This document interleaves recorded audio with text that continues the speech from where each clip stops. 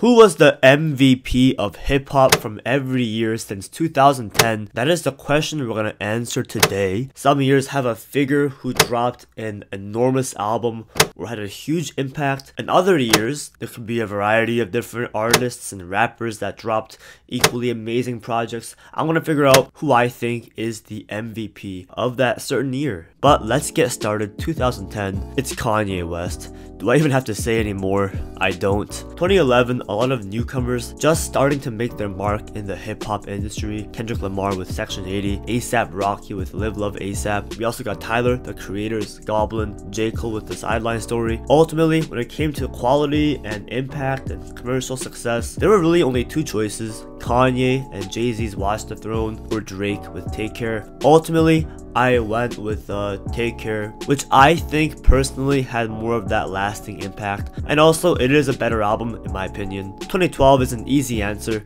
It's Kendrick Lamar. No one else can really compete with the legacy that Good Kid, Mad City had. The closest we get is Joey Badass with 1999, but it's not touching Kendrick. 2013, it's really a neck and neck race between Kanye and Drake. Again, I love Nothing Was the Same, but Yeezus is the superior album. Nothing Was the Same has quality songs too, like a Tuscan Leather, and it has the commercial success, but the artistry and the ambition and the influence of Yeezus has to be respected. For 2014, the obvious answer is J. Cole with 2014 Forest Hills Drive, but that's not the one I'm going with. I'm actually choosing Freddie Gibbs and producer Madlib on their collab album Pinata, which is one of the best rap albums of all time. 2015 is an easy answer. It's Kendrick Lamar. To Pimp a Butterfly not only is considered the best rap album of the year, it's thought of by most music fans to be one of the best albums of all time. If Kendrick didn't drop this album, you could go with Drake, who dropped 2 mixtapes. You could go with Travis Scott with Rodeo, or Future with DS2. But yeah, there's no competition with Kendrick Lamar in his prime. 2016 is another stacked year for MVPs. If you're talking about pure commercial success, it's going to Drake for Views. The biggest surprise is Chance the Rapper, who dropped the Coloring Book. That mixtape was also massive, and I think it ended up winning the Grammy. But yeah, ultimately it's Kanye West. He's the MVP with his entire sprawling rollout for The Life of Pablo. 2017 was a really creative and powerful and colorful year for rap music. A lot of impactful trap albums like Culture by the Migos, but there are 3 main contenders for MVP. There's Tyler, there's Jay-Z, and there's Kendrick Lamar. Flower Boy, 444, and Damn. All 3 albums showcase the change in style and sound from these rappers that many people love. But surprise, I'm not going with any of them.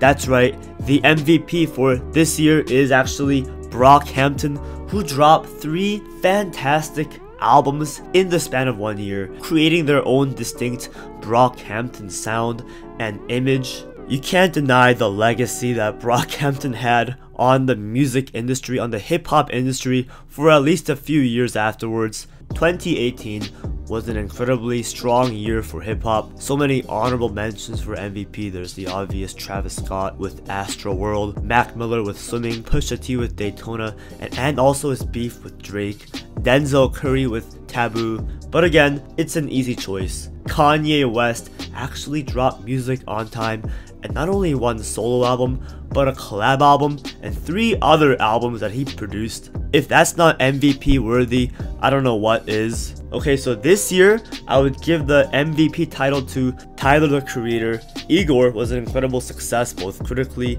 and even commercially, but Tyler even said it's not really a rap album, so if we're going pure rap, I know it's a cop-out answer, but only for this year, I'm going to make a tie between Tyler and Freddie. 2020 is a diverse year again, but I have to go with Mac Miller, who dropped his posthumous album early on, and this album is just a perfect send-off for Mac Miller. Okay, 2021 is very interesting. I'm not going with Kanye this time. Listen, I love Donda. It was such a monumental moment from that year, with the rollout lasting 2 months to all the controversy. But there's another rapper who gave us not only quality, but quantity. And I can't believe I'm saying this, but it's Nas. He dropped 2 great albums with King's Disease 2 and Magic. Okay, this year is an extremely stacked list, and it was definitely difficult to choose when you take in all the different factors. Commercial success and quantity, it has to be Drake. If we're talking quality, it's Denzel Curry